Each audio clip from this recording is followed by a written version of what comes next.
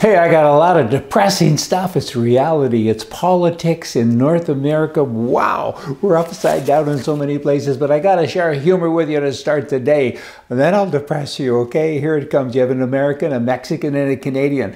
They all died and they went to heaven? No, they were bad folks and they went to hell. And the devil greeted them and said, welcome, guys. And hey, here's the telephone. It's a red phone. You can use it with a charge, a big charge. You all got to write me a check. You can use it to phone back to your country, right? This was kind of neat. So the Mexican, a couple of days later, he had the urge to call somebody in Mexico City. So he did. He talked for a half an hour and he got a big bill, paid it.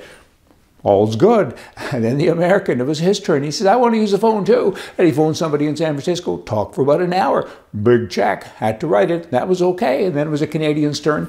He got up and he said, I want to phone Canada. Go ahead, there's the red phone. And he did. He was on the phone for 4 hours. Wow. The Mexican and the American said, this is going to be a huge bill.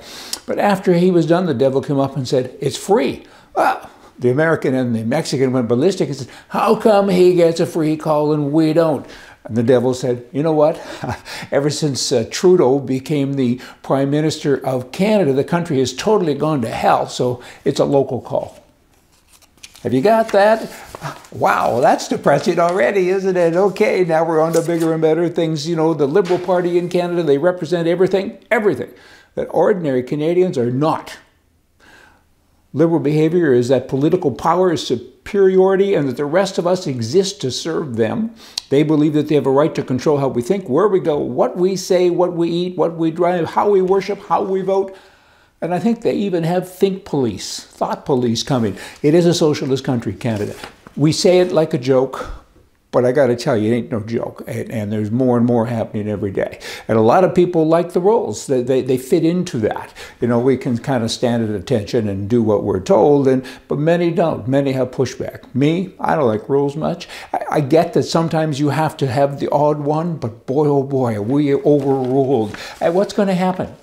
There has to be pushback from more people than just me. It's not a nice thing when you have people that aren't capable of running their own world out telling us how to run ours. I mean, freedom. We need freedom. In Canada right now, there's not a lot of that. Alaska is a nice country.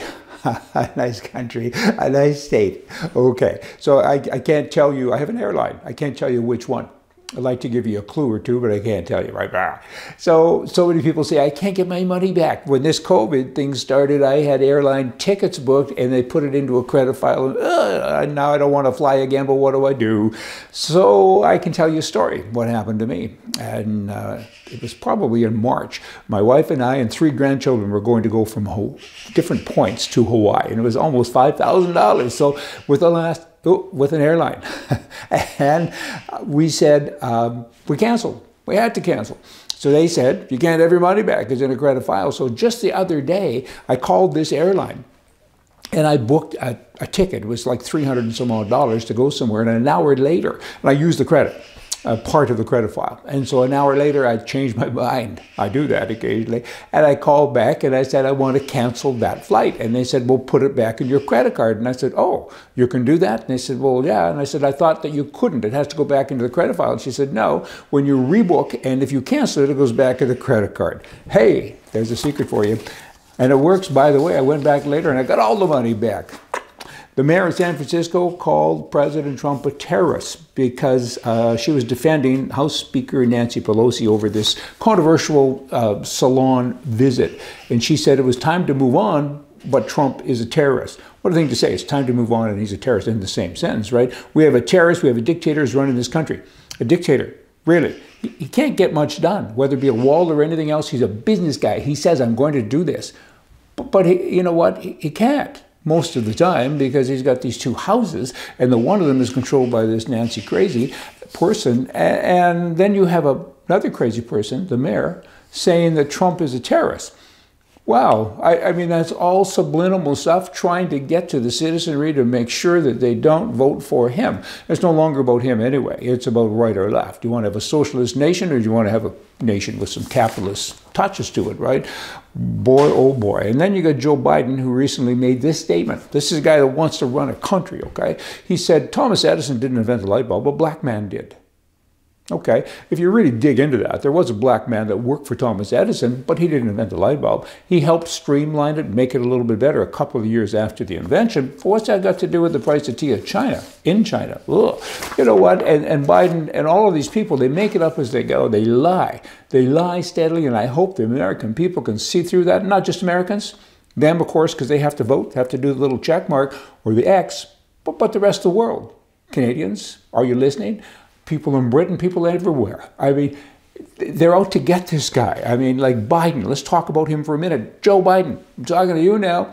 Pay attention. Why did members of your family keep getting lucrative business opportunities overseas when you were vice president? How did your brother, Frank, secure $45 million in taxpayer loans from the Obama administration for some Caribbean project? How did he do that? And these are just ones that we know about. Whenever you know about one thing, there's 10 or 20 things that, of course, you don't know about. You don't find out about because you're not supposed to. How did a newly minted firm employing your older brother James receive a $1.5 billion contract to build homes in Iraq, despite having zero experience in construction or development of any kind? How does that happen? How did your son Hunter go with you to Beijing in December of 2013? He didn't do anything, but afterwards, and he can't speak Chinese or anything, or Mandarin or Cantonese, etc., he somehow secured a $1 billion investment deal from the state-owned Bank of China.